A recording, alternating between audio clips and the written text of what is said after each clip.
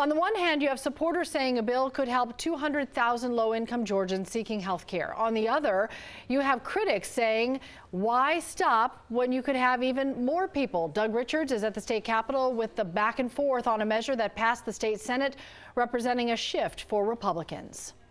For the last 6 years, Georgia's Republican leadership has refused to expand Medicaid under the Affordable Care Act. With the Senate vote today, that hard line officially softened.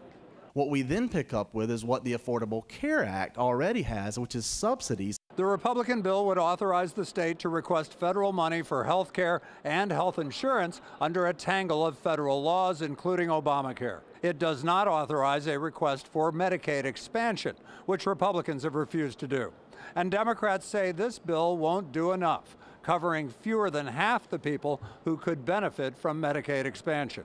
And I don't think Kemp cared. I don't think this plan should be a plan that covers less people for more money. But Republicans say federal Medicaid expansion would still come with a state price tag as yet unknown. And they say their alternative would let the state custom design its own health care plan while paying for it with federal money. We realize that one size does not fit all in health care, and we can't just expand the federal model. The bill won a party line vote in the Georgia Senate, and Governor Kemp declared a partial victory afterward. I think it's the right thing to do, and that's what Georgians want, and that's what we did in the Senate today, and I'm very grateful for that.